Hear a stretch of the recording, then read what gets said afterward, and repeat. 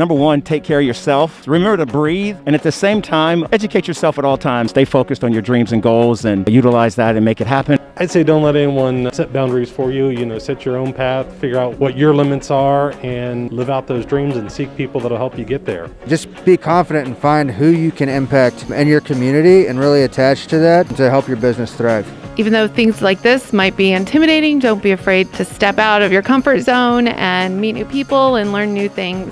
But I know how much the Mid-Ohio Valley Entrepreneurship Expo helps people, so I would absolutely recommend people to attend. There were a ton of great classes, great resource for small businesses as you learn to better manage, learn to advertise, learn the legal aspect. I was very impressed with this event. So I'm anxious to go back and put those practices into place. I really enjoyed the one-on-one compassion and how to kind of really connect with people. That's really important, whether it's your team, yourself, your customers. I think that there's something to learn for even veteran business owners just to kind of reacclimate yourself with what's going on in the world of entrepreneurship. So I think it's great for everybody. If I have a good idea and you have a service that can help me with my good idea and we get together, then that allows that idea to take the next step. And unless we get together, that idea doesn't take the next step. People have to talk together more, and the only way to do it is have an environment where you can have conversation.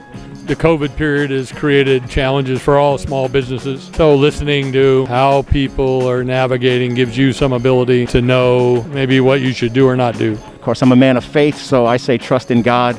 We practice safe precautions, but we ask God to eradicate this virus.